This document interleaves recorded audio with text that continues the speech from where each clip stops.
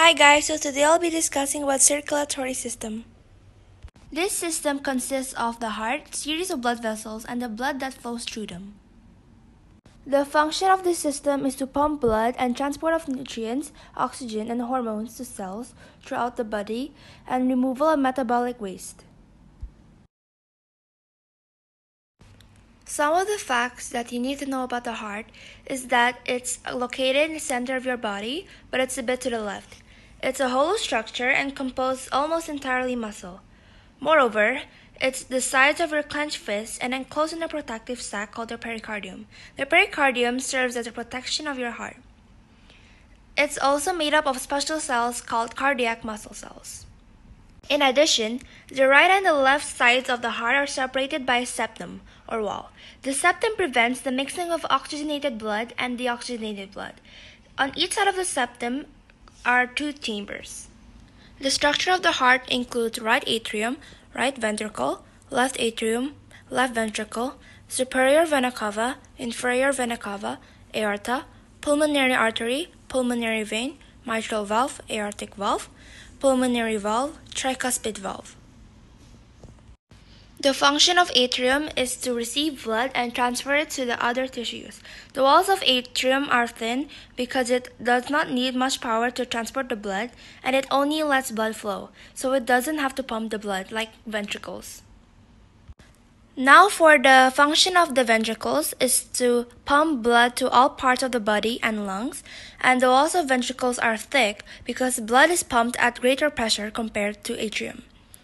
The right ventricle wall is less thick than the left ventricle because the left ventricle has to pump the blood to the rest of the body.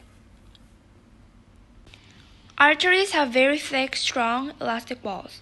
They need to be strong because they have to withstand the strong forces as the heart pumps blood through them, and they carry blood away from the heart.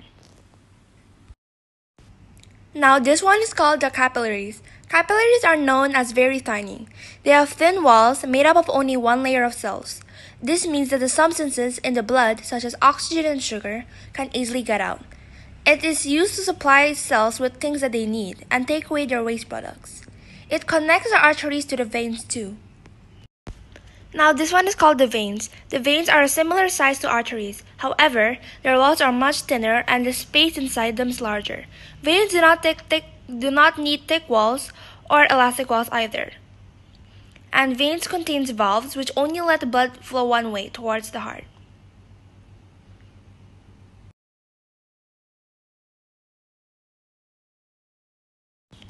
Now let's discuss about plasma, red blood cells, white blood cells, and platelets.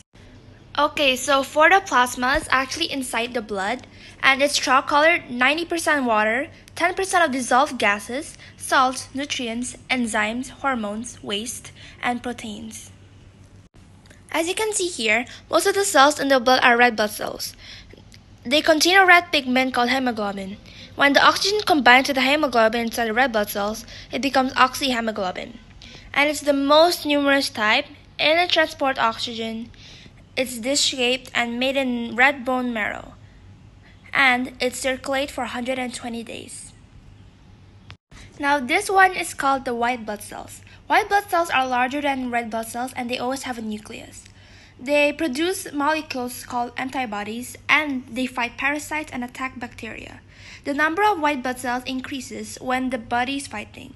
Lymphocytes produce antibodies which fight pathogens.